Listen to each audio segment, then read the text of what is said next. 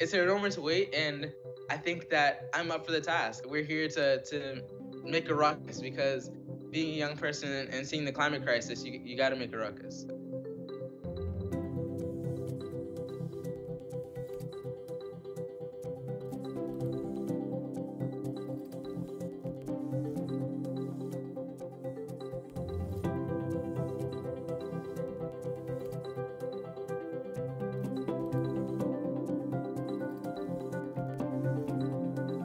Being a part of that council is just like an enormous weight and enormous opportunity as well, because being the only young person, you're able to highlight how the perspective is totally different. Like being a young person and seeing the climate crisis looming over your future, that's a direct anxiety point for our entire like Gen Z, like that's an entire cultural point that we live with.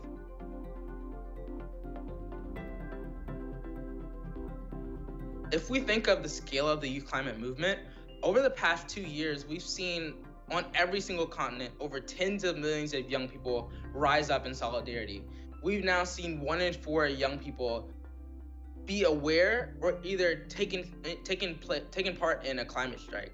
And that's really the scale of our movement. Like, it's been 2 years and like an entire generation has united to raise their voices. I think that's really what's changed about the youth climate movement and the youth movement in general. It's a generation rising to power, and elected officials are now finally seeing that. They can't ignore us anymore. We hit it where it hurt. We've hit it exactly where the power lies.